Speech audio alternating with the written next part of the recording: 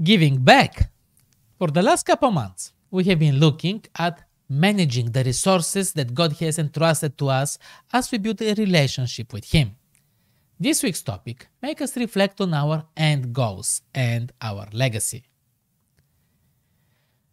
Our goal through life is to build financial stability so we can provide a future for our children, so we can support the needs of a family, so we can enjoy life and not to be a burden when we get older. As we do that though, we may develop an unhealthy attachment to our possessions. Jesus asked the rich man who came to see him to give up everything and to follow him, but it was too difficult to give up what he owned. We're not necessarily all asked to give up our possessions, but the key here is, are we able to do it if God asks?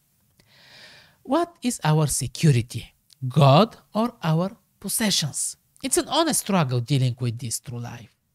So, what would be a healthy mental state, attitude, and expectation as we go through the stages of our life, and especially as we think about retirement and the last stretch of this journey?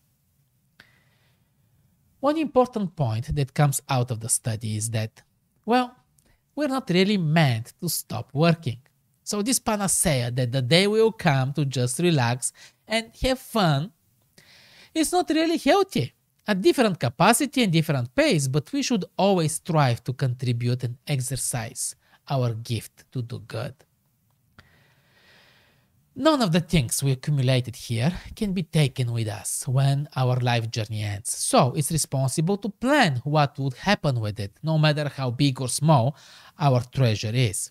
In different parts of the world, things are handled a bit differently, but having a will or an estate is a responsible thing to do. How much of what you have built through life do you want to leave to the people around you? And is there any portion that you would like to return to God and His ministry?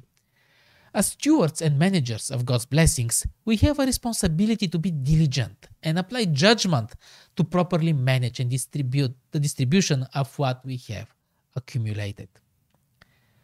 And this is not just for when we are gone, not just for when we die, then things get distributed. The way we manage our goods testify about our relationship and engagement with God. Is there any good that we can do and contribute to while we are still alive?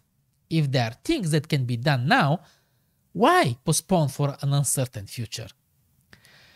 Some people live with an approach that by the time when their time comes, everything they had would have been put into a good use.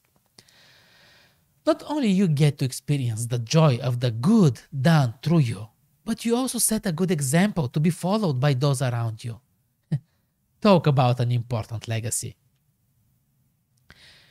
So what is the essence of all this that I can put in the length of one tweet? #LessonInOne. Giving back. We build financial stability through life, but do not attach to possessions. We are responsible to assure their good use for the people dependent on us, God's mission, and doing good that reflects the love of God.